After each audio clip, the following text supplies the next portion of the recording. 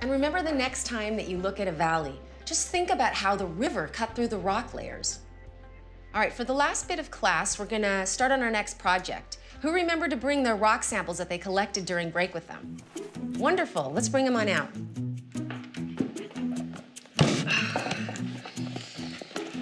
I'll be glad not to lug this thing around anymore.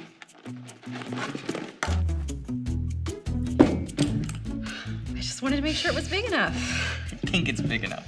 Talk to the person next to you and share your observations.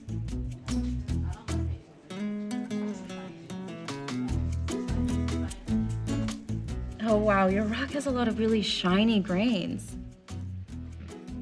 Mine doesn't have that.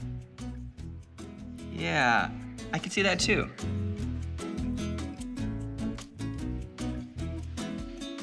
You also have a lot of very fine-sized grains. Where'd you find it? The Great Plains, back home in Nebraska.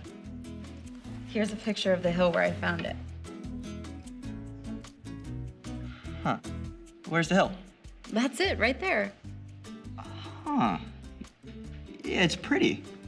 Where's your rock from? Oh, I got it while hiking the Rockies in Colorado. And I found it right about here. Wow. Okay, now I see why my hill didn't seem so tall to you. All right, report back. What did your groups discover about their samples? Some of the rocks are a lighter color while some are dark. I noticed mine had a lot of light and dark colors in it. Any ideas why we might be seeing multiple colors in one rock? Yes, Nadir. Well, rocks are made up of one or more minerals, so multiple colors probably means it's made up of different minerals. Indeed. Geologists can tell a lot about the formation a rock comes from by finding out what minerals make it up. Yes, Corey. How can they tell what minerals make it up? That's a great question, and that's what we're going to investigate in our next project. Everyone bag and label their rocks and put them in that box on their way out.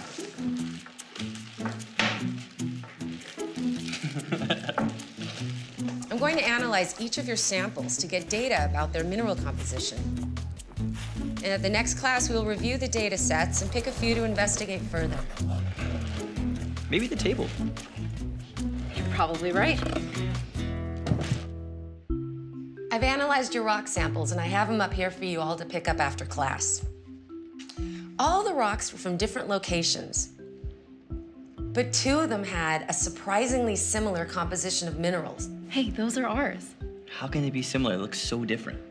Even though these two rocks were from 200 miles apart and from totally different areas, they have almost the same amount and types of minerals. Can anybody tell me how this could be possible?